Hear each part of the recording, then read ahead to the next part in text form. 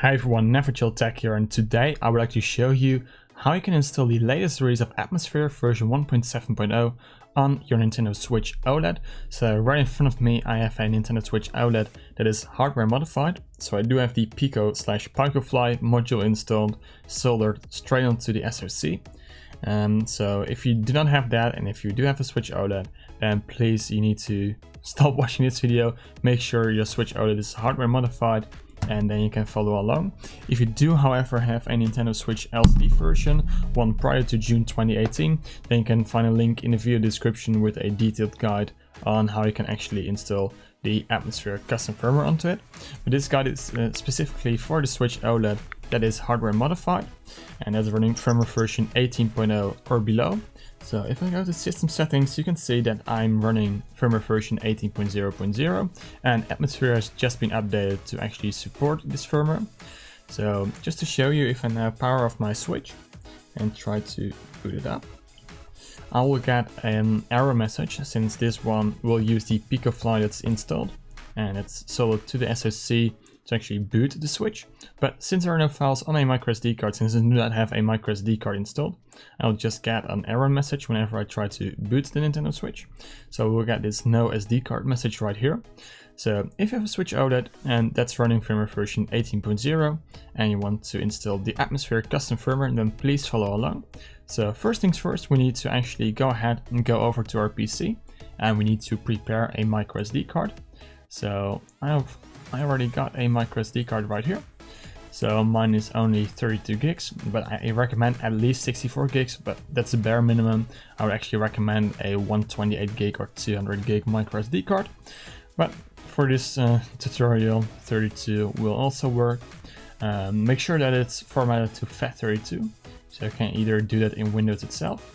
But if you do not have this FAT32 option listed right here, you can also use a tool like Mini Tool Partition to actually partition a microSD card and format it to FAT32. Once you've done that, then you can go ahead, go to the video description, and there I have a few links. So I do have this HATS download link. So HATS is actually Hackathon, Atmosphere, Tinfoil, and Signature Patches. So it's actually a pre-packaged file with all those modules and custom firmware files already pre-installed. So that's really nice, and it's really easy to actually use this zip file to run a custom firmware. So just scroll down and download the latest zip release. So in my case, it's 1.7.0-1. So once you've downloaded the HATS package, make sure to put those files on your desktop. So I've got the HATS package right here. Do not worry about these two files, those are used for the Switch LCD version. So just open up the HATS zip file and make sure to drag and drop these files onto the root of your microSD card that you've just formatted. And depending on the speed of your microSD card, this process may take anywhere from like a few seconds to a few minutes. So what we'll do afterwards, once these files have been copied over, we'll actually create a NAND backup. So we'll create a backup of our internal NAND, of the internal storage of our Switch OLED, and make a copy of that to our microSD card. And then we can run the custom firmware completely separate from the internal NAND. So in case something goes wrong when we're doing some stuff in the custom firmware, we can still go back and just boot to the official firmware. So as you can see, it's almost done copying over these files. And now you can just unplug the microSD card adapter and SD card from your PC. And if you do not have a microSD card or a microSD card adapter, I do have some affiliate links in the video description for you to check out. But then we simply need to plug in this microSD card, which is very hard to do on camera. And there we are. Then you just want to power it on, and now we should not see an error message, but it should boot us straight into Hackathon. You can set up the date and time, but I just skip this. And then first things first, we actually want to create a SD card partition. So we need to partition our microSD card to actually copy over the NAND files from our internal storage to the microSD card. So go to partition SD card, hit OK, then drag the MMC across till it says 12 gigs, which is fine. Hit next step, hit start, and now it will start partitioning our microSD card and prepare it for an MMC partition. So press the power button right here to continue, and now it will first of all back up all the files that we've just copied over to a microSD card put it on the cache of our internal storage. Then it will partition the microSD card. So we will have an internal storage on the microSD card, so on our MU-MMC partition of around 12 gigs. And then we still have around, well, let's say 20 a little less gigs available as external storage in MU-MMC. So just wait for a few seconds for the partition manager to do its thing. So it's already restoring the files from our cache back to the microSD card. So it shouldn't really take that long, and again, depending on the size and speed of your microSD card, this may be a bit faster. And there we go. So now it's done. You can close out of this menu, and now we can actually go back to home, go to MU-MMC, and now we want to create an MU-MMC partition. So it still says disabled right here, and that's because we still need to create one. Then hit SD partition, select port 1, and now it will actually copy over the files from our NAND flash to our microSD cards to the partition that Hackathie has just created for us. And as you can see, since I've only enabled an MU-MMC partition of 12 gigs, this process goes rather quickly. And again, depending on the speed and size of your microSD card, this may be even faster for you. But once this process is done, I will come back to you. So it's almost done copying over all the files. There it is. So done. It took 1 minute and 56 seconds, so not that long. And it already says that we have the MU-MMC partition enabled. If it still says disabled right here, just hit change MU-MMC, hit SD row 1, hit OK, and now we should have MU-MMC enabled. So you can go to home. Now we can go to launch and actually boot to the custom firmware. So you have 3 options right here. So we have the sysMMC semi-stock. So this will just boot our switch to the official firmware without any Atmosphere files installed.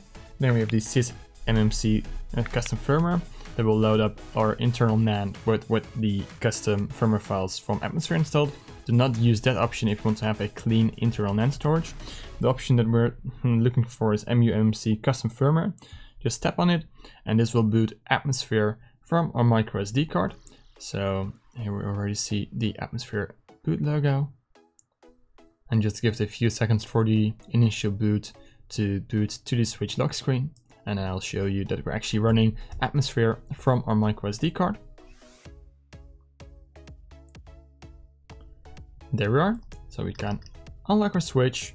And now if we go to System Settings and scroll down to System, you can actually see that we're running firmware version 18.0.0 with Atmosphere 1.7.0 E, so the E stands for MU-MMC. So we're actually running Atmosphere from our microSD card. And if I go to Data Management, you can actually see the partitions of our microSD card. So the system memory is actually also a microSD card. Any microSD card is of course the second partition on it. And now if we go to the album, you can actually see that we do have access to the Homebrew menu and all the tools available right here. So you can play around with it. As I said, the HATS package comes pre-included with lots of applications and files, so you can tinker with those.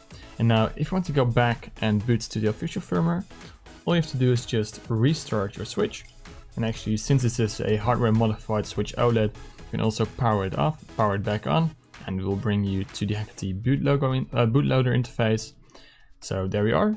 So now we can either go to launch, go to sysMMC semi-stock, or what we can do is we can actually go to reboot and reboot to the official firmware. And this way we actually know that it will bypass the Hackathie bootloader and boot straight to the official firmware, because the other option, which was also listed, says that it's semi-stock, but not entirely stock, since we still use Hackathie to boot it off to the official firmware. So I recommend to just hit the reboot button and then go to the official firmware. And now if I go to System Settings right here, go to System, you can see that now we're running the official firmware. So if you have any eShop games or have cartridge games that you want to play online, just boot to the official firmware.